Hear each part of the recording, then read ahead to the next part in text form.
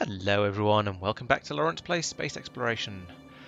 There's been some things have occurred since I last played. One of them is that Factorio is now updated to version 1.1 and they've stuck a few new things in there. The map view has changed a bit. As you can see from this, we've now got these, you can have there's an option for putting these icons on the map to show you where you're building stuff, which I don't know, I've turned it on because it seems like it might be useful. You never know, I guess we'll find out. They've changed the icons over here as well, which all looks a lot prettier now, so that's quite nice. And we've got these splodges on the railway lines to show where trains are going. So these are all. There's a lot of blue around here, and there's one in there that's confused. I should probably go and have a look at that and find out why.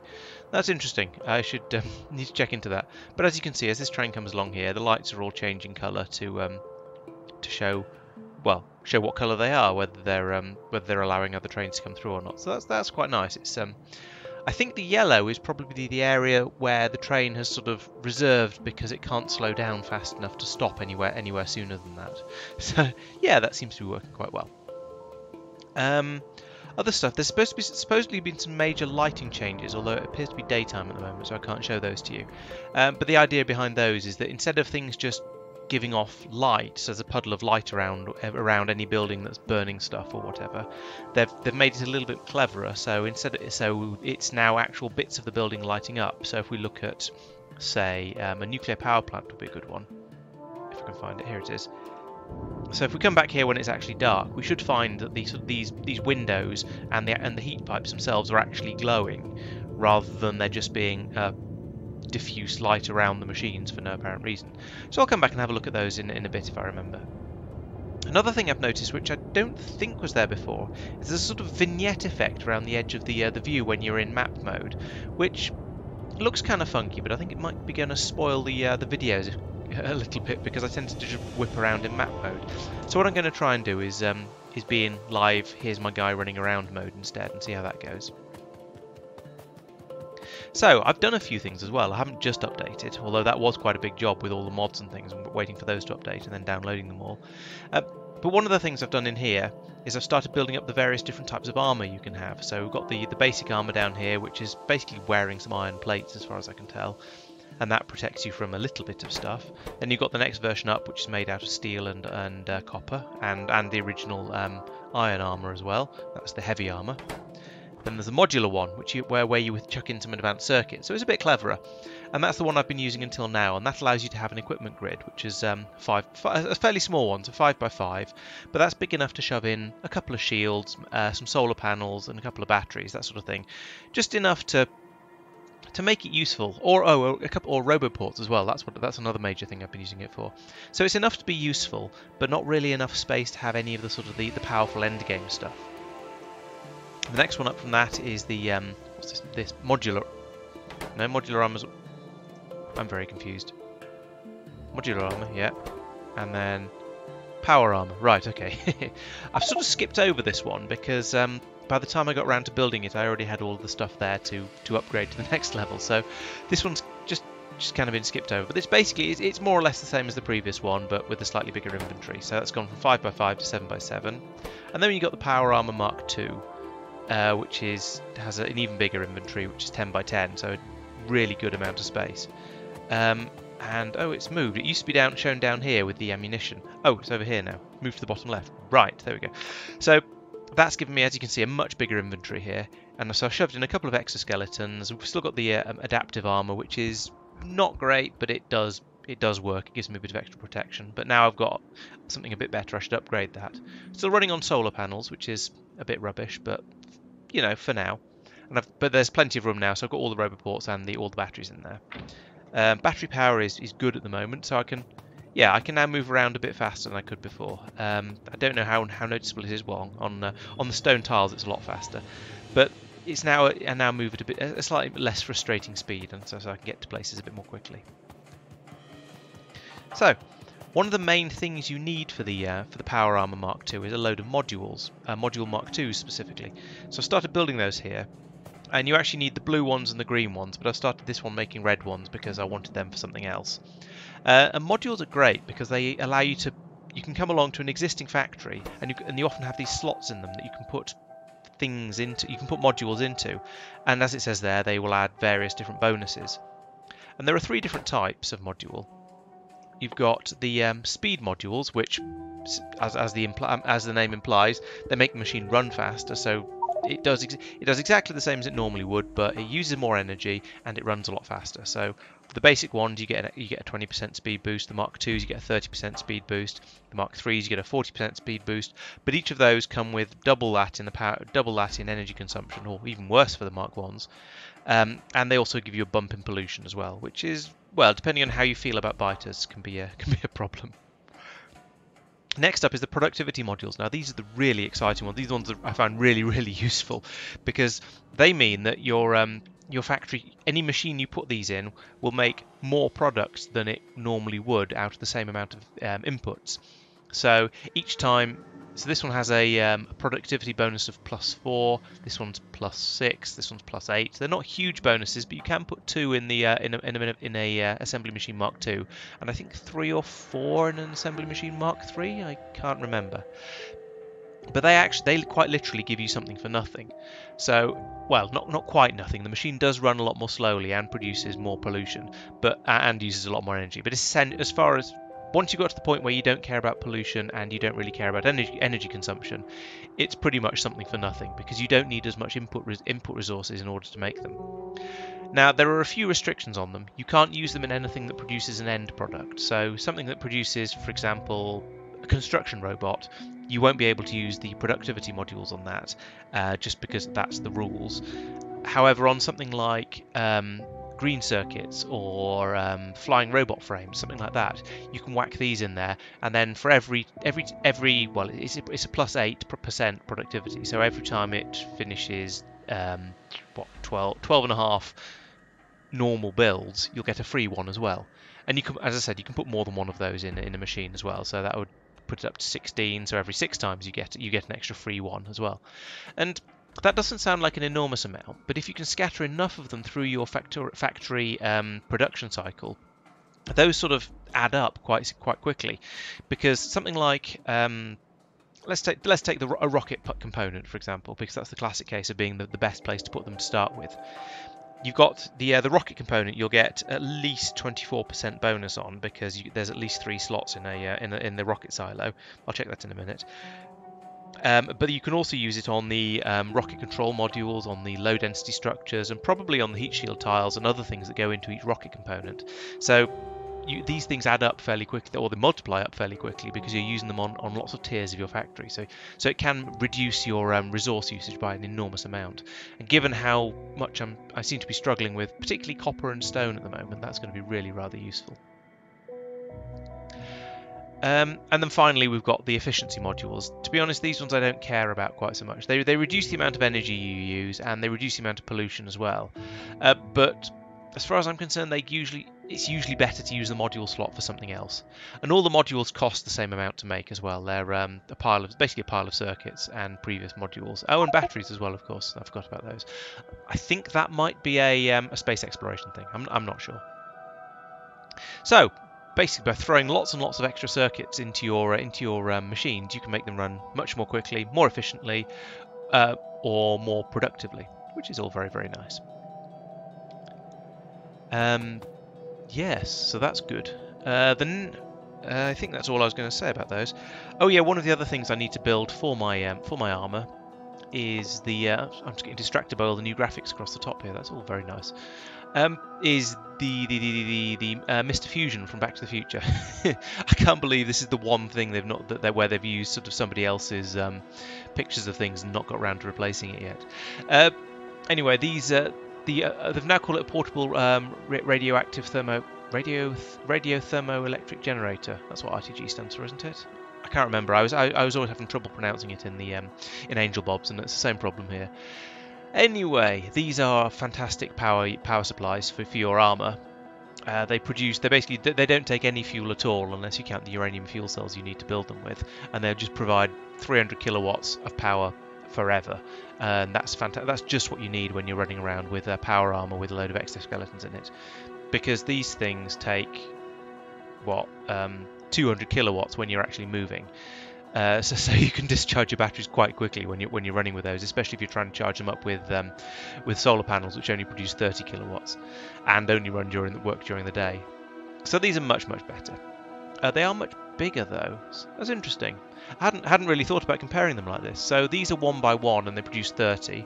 These are 4x4 and they produce 300. So it's actually less per square they take up, but they work during the night as well. So yeah, I do need to build myself one of those. So I need to wander over to the nuclear power plant and nick some uranium fuel cells for this, and then I'll be able to run around much more long term. So the next thing I built, moving up here, is this ludicrous gun here. That is genuinely ludicrous. And that must be a what? The engineer is probably getting close to a metre across, and that barrel's almost the same size. So we're looking at what, a gun with a caliber of about a metre. That is absolutely ridiculous.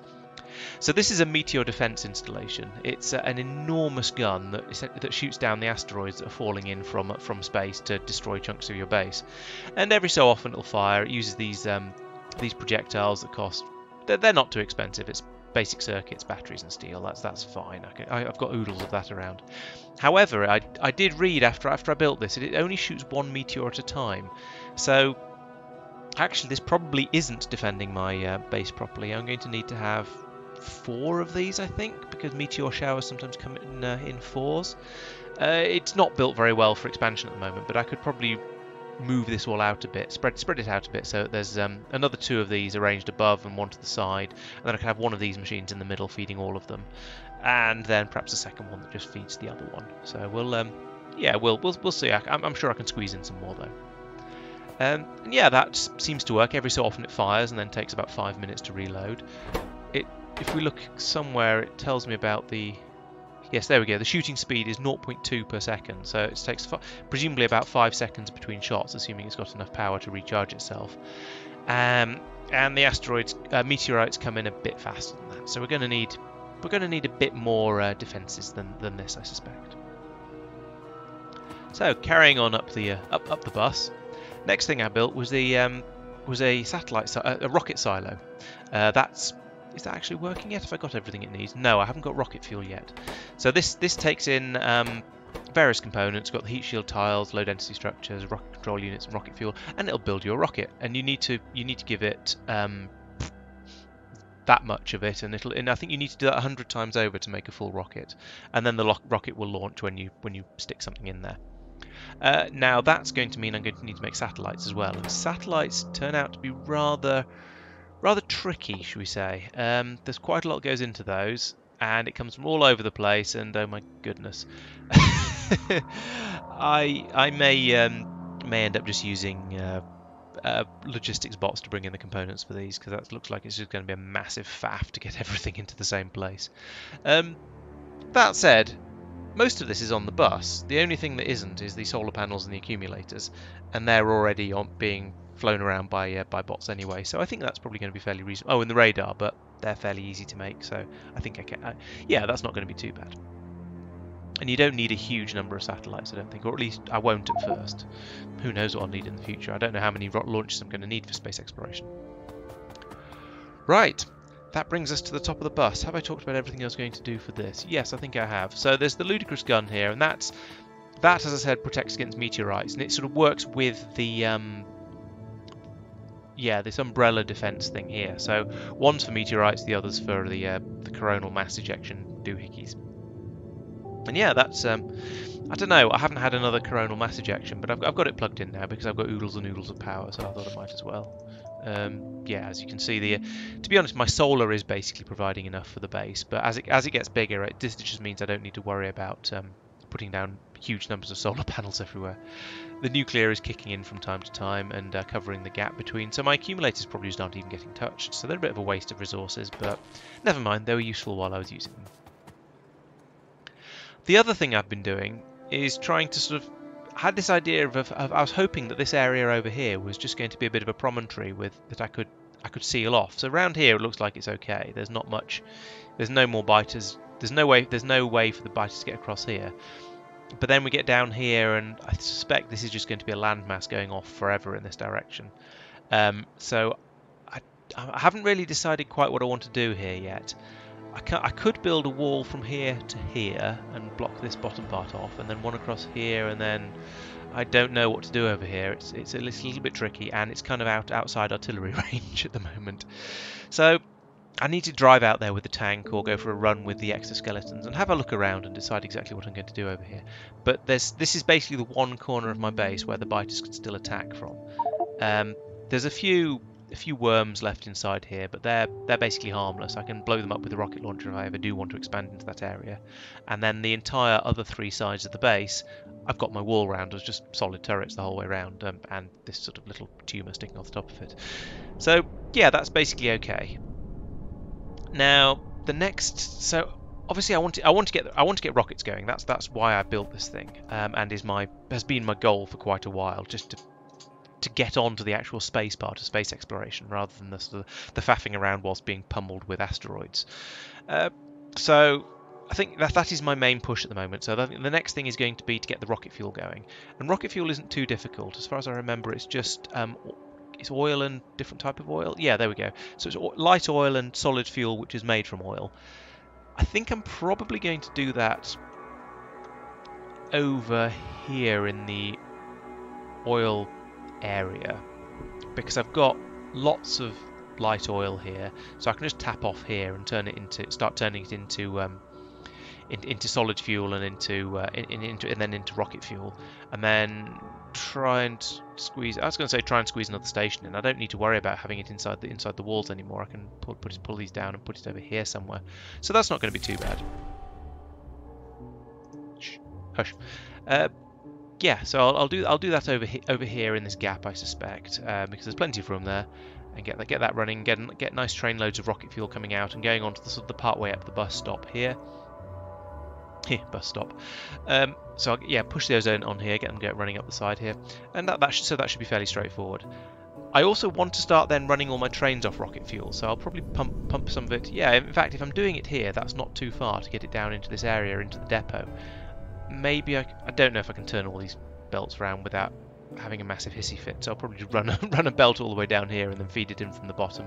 But running them off rocket fuel should make them go a bit faster. Let's have a look. So processed fuel, we get 175 and 112. That one's 180 and 115. Okay, so it's actually not much of a change. Maybe I won't bother. Oh, you can make that out of vulcanite as well. That's interesting. Because I've got all this vulcanite that I've not been using. Not you. Do I not have FNEI installed anymore? Maybe that's another one I've lost with the upgrade. Okay, so looking at that, crushed vulcanite, washed vulcanite. What's it making it from? It's a little pile of red powder, which I think is probably that one.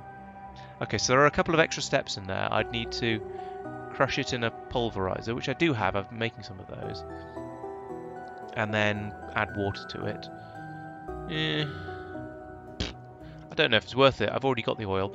Although that said, it would be good to have something to use the vulcanite for, because I've got it building up in my core mining facility over here, and there's quite a bit of it coming out. So I've got 22,000 in there at the moment. Eventually, this station will fill up, and I'm going to have to start doing something with it. So yeah, maybe I'll do that. That seems like quite a good way of making rocket fuel, since it's another option in there. Then, ooh, that's a big jump. Okay, so the higher level fuels don't make that much of a difference to the vehicle's top speed. It goes from 112 with that, 115, and then 115 for nuclear fuel as well. But the acceleration is much better, and you probably don't use as much fuel, or rather one fuel will last much longer, because there's 1.21 gigawatts, thank you Doc, in the nuclear fuel, and only 100 megajoules in the rocket fuel, and 10 megajoules in the processed fuel. I don't really care. I mean, it might be nice to put nuclear fuel in the tank, because then the acceleration and fuel lasting forever would be quite nice. But otherwise, I don't think I care very much. Yeah, so that's going to be my next thing. I want to get the rocket silo rocketing, which means I need to start making rocket fuel, which I can do over here, or perhaps on the vulcanite. I can hear a helicopter. That's very loud and thundery. Hope you can't hear it. And yeah, I want to think about clearing out some more space down here, because there's some uranium there. That's a nice patch of 1 million, which I want. There's some uranium down there, which is it's only 500,000, but I still kind of want it. There's a little patch of it up there. I also want this stone, because stone is a thing that I'm really short of. Copper and stone are basically apparently my problem things at the moment. So we look here. Copper seems to be, well, it's flowing through. There's only 13,000 on this side though, so it's not flowing through fast. It's not really being made fast enough. I'm not sure exactly what I want to do about that. I'll have to have a think about it. Stop giving me tips. I know how to do all this stuff. And then stone. Stone is just absolutely pathetic. I don't even know where stone's supposed to come from these days, and whether there is actually a mine that's producing any of it. Iron, stone, here, this one. Okay, that's feeble. No wonder I'm short of it. And there's a bit coming out from the core mining, which is quite nice. Copper, coal. Yeah, I think that might be my only proper stone mine, so I definitely need more stone mines out there. The problem is, oh, there's one there. There doesn't seem to be a great deal. Oh, here's a couple of good ones. Yeah, maybe I'll go out down this way, because I haven't expanded this way for a while. And that actually looks quite nice with the way these in fact, this is really good. Yes, I'm definitely coming this way. With the way all of these are laid out, and with the lakes as well. If I can bring an artillery train down to about here, then I can shell the proverbial wasp-name out of all of this area, clean it all up. Then I can run a wall down from here, probably somewhere over here, straight down here to this lake, and that'll get me this copper, this stone, both of these stones. And then over here I could be lazy and run it up here to start with. And that'll give me that iron as well, which I don't really need at the moment, but I probably will at some point. Yeah, I think that's an excellent plan. That'll get me big copper mine, 3 big stone mines. Ooh, I kind of want that. Oh, and get me that copper one as well. So 2 big copper mines, 3 big stone mines. That's going to make a lot of difference. That's going to solve my resource problems for a good while to come. Okay, that's going to be, yes, a definite push that way. Forget these ones up here. They're much smaller and much more awkward to get. I'm going to go out this way. Okay, that's going to be my next couple of things to do. In fact, I might go after the resources first, because I really need stone. It's going to be my green circuits are going to be grinding to a halt from lack of stone at some point fairly soon, I suspect. They haven't yet, which is impressive, but they probably will. Red circuit. Maybe I'm not quite. What's missing here? Oh, copper. Yeah, I need to boost copper production. Right, okay, so things are going pretty well, but it's time to go out expanding. The factory must grow. Thank you for watching. I'll get out and blow some stuff up and show you what it's all about next time. I'll see you then.